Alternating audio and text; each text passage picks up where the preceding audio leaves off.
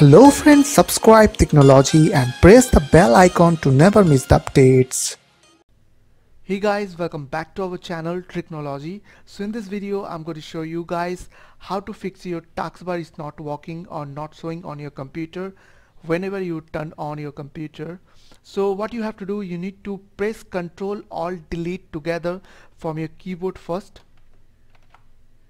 So just click on Ctrl Alt Delete together from your keyboard. So after that you will get this screen. So you have to click on Start Task Manager first, and after that you will get this task manager window. So you have to go to the application, okay, and after that you have to click on new tasks, and here you type explorer.exe, okay, explorer.exe. After that you have to press enter from your keyboard or click on this OK button. So now you will get back your taskbar.